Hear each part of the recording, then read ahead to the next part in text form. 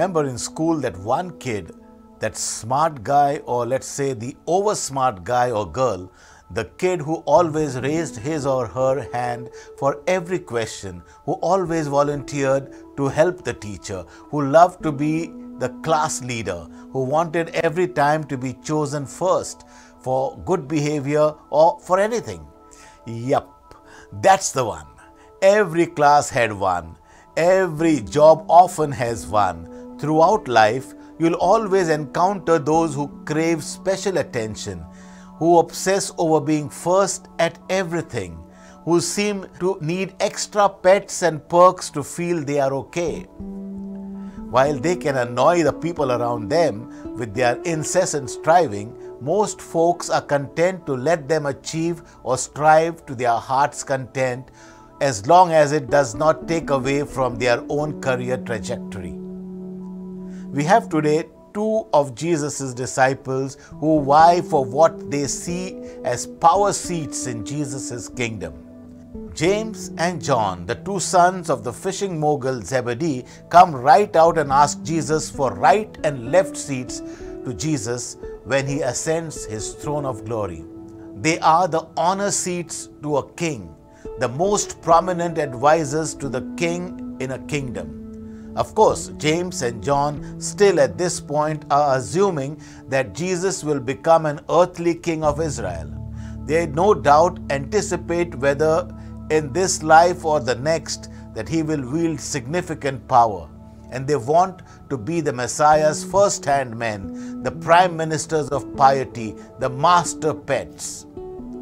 Jesus is at first taken aback by their impetuous and somewhat impertinent request.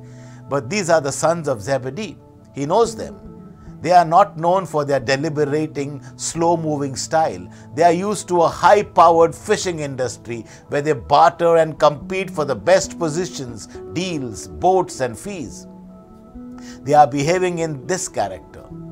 But Jesus also realizes immediately that they have absolutely no clue what they are asking for. They are making their request out of zeal to be first in line for the holy awards. So Jesus exclaims, "You do not know what you are asking." Then he continues, "Can you also drink the cup I drink or receive the baptism I receive?" "We can," they answer, a little too quickly. Actually, a lot too quickly, because what is Jesus inferring? He knows they still don't understand what his mission actually is, that he will need to suffer and die at the hands of his own contemporaries and colleagues, that whoever follows him will no doubt suffer too as they carry out his mission, that following Jesus in that time and place could mean and probably would mean certain painful death.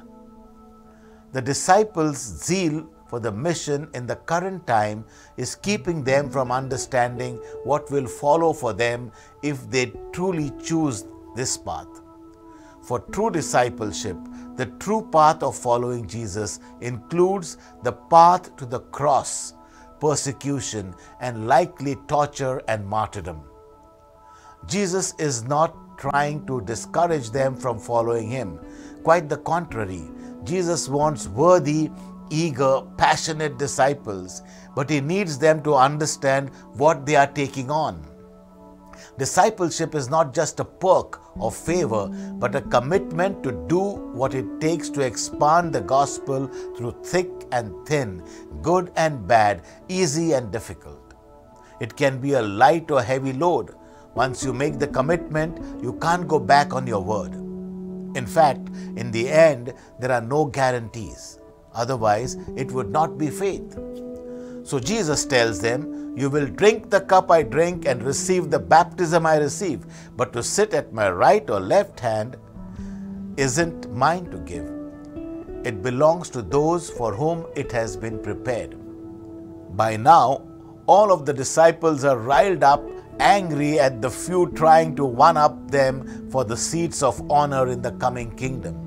So once again, Jesus enters into a teaching moment, telling them, "You know that the ones who are considered the rulers by the Gentiles show off their authority over them, and their high-ranking officials order them around.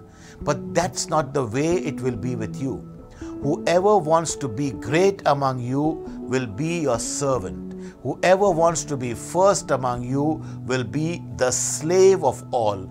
For the human one did not come to be served, but rather to serve and to give his life to liberate many people. You cannot get any more direct than that. You see, Jesus' kingdom, whether earthly or heavenly, is not patterned after the usual hierarchical kingdoms and structure his disciples were used to seeing or had heard about from the past. Jesus' kingdom was of an entirely different nature. Not only did it require long, hard consideration of the risks and what the commitment would entail, but it would also require those who want to lead to become service-driven in nature. Being Jesus' disciple wouldn't be about who would be in a leadership position, who would run the show. It would be about who would serve everyone else the most, who would show the most humility, who would put themselves last and put others first, who would dedicate their lives to doing things for others, who would sacrifice their own seat of honor to someone else. Parable after parable, Jesus keeps trying to enforce and teach this particular principle to his disciples, even up to the last time he spends with them in an upper room, when he gets down on the floor with the cloth and washes his disciples' feet. This is one of the hardest lessons for Jesus' disciples to learn, and it still is hard for us today. But I want you to think for a moment about the people whom you have long admired, whether still alive today or who have passed on, those people whom you would name as true Christian. What were they like? What made you feel they were so good at heart? What was their nature? What characteristic did they possess? It's likely that you'll name some of the following: humility, servanthood, patience, grace, kindness, non-judging, loving, helping. These are people who touch your hearts just by being themselves. They are people you admire not for their status or their positions of power, but for their lack of the need of it. And likely, they are people who have taken their faith seriously. They live it out daily. They know what it entails. They keep God close to their hearts. They walk their faith no matter what the cost. Impetuous faith or committed faith? That is the question that Jesus asks every one of us as disciples of the way. Are you agreeing to be Jesus' disciples simply because you were raised to do so, because it's the thing you say in church, or because you thrive on your position, or so you can hang out with your friends? Or are you committing to be Jesus' disciples because you know the costs, but are willing to take the risk and walk the talk of proclamation and love, service and mission? These are difficult decisions for all of us, and they require us to ask ourselves that question each and every day. Discipleship may be hard, but Jesus will walk with you in it every step of the way. The first will be last, and the last will be first. When you strive, don't strive to be first, but commit to being faithful, and Jesus will do the rest. May Jesus Christ be praised.